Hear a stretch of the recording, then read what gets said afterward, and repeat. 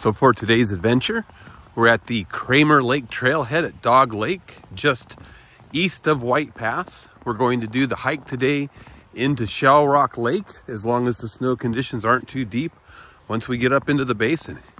Anyways, today's adventure, Shellrock Lake via the Cramer Lake Trailhead at Dog Lake. Coyote tracks, and the stray feels like she needs to sniff every single paw print.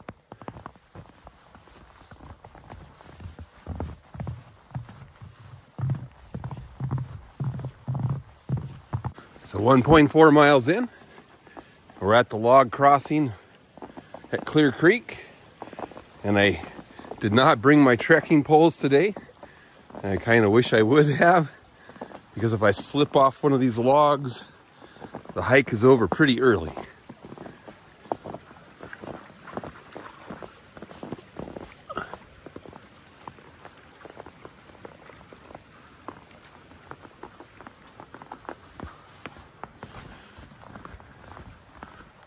So we're about 1.7 miles in at this point with 300 feet of elevation gain, and we're just starting a climb of about 7/10 of a mile up into the Tumac Basin.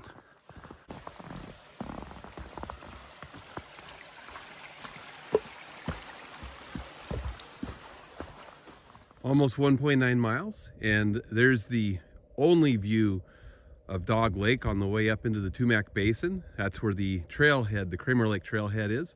You can see there's still a touch of larch colors right down by the lake. So 2.4 miles and about 680 feet of elevation gain. We've finished the climb up into Tumac Basin, and the next major landmark will be a large meadow that's adjacent Cramer Lake.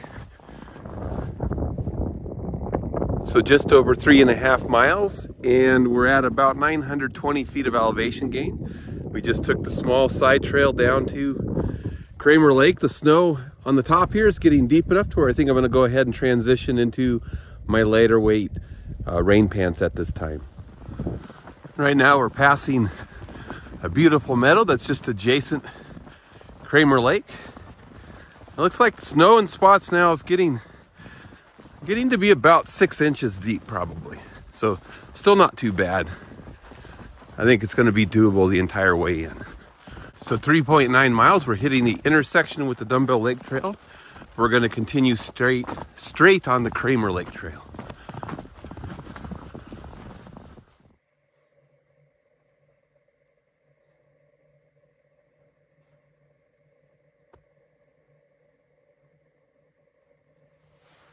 So right at 4.5 miles and 1,000 feet of elevation gain, you're going to hit a signed T intersection, and we're going to hang a right on the Shellrock Lake Trail until we get to Shellrock Lake.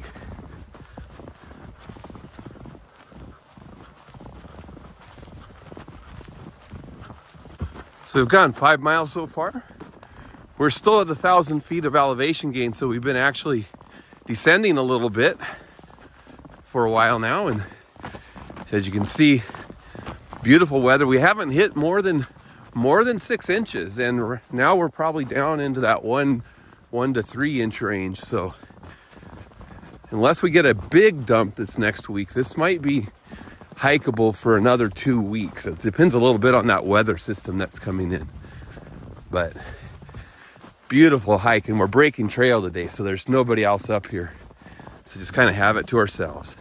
So 5.5 miles and about 1,000 feet of elevation gain. We've arrived at Shellrock Lake, which, as you can see, is already freezing over for the winter.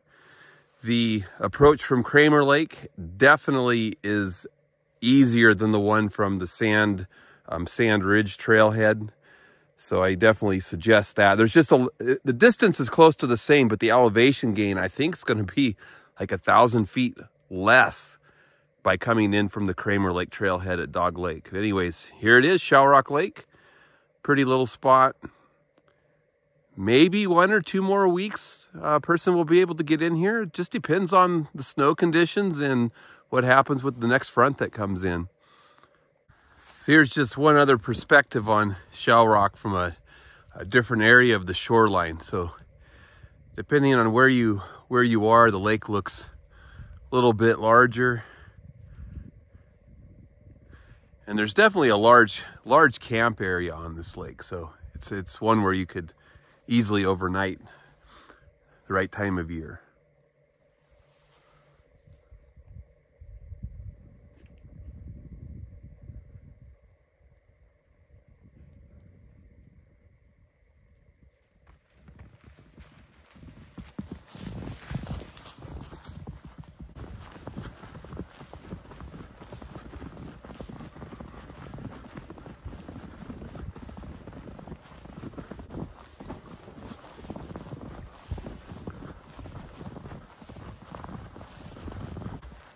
So about 10.8 miles and 1,300 feet of elevation gain. We're arriving back at the Cramer Lake Trailhead.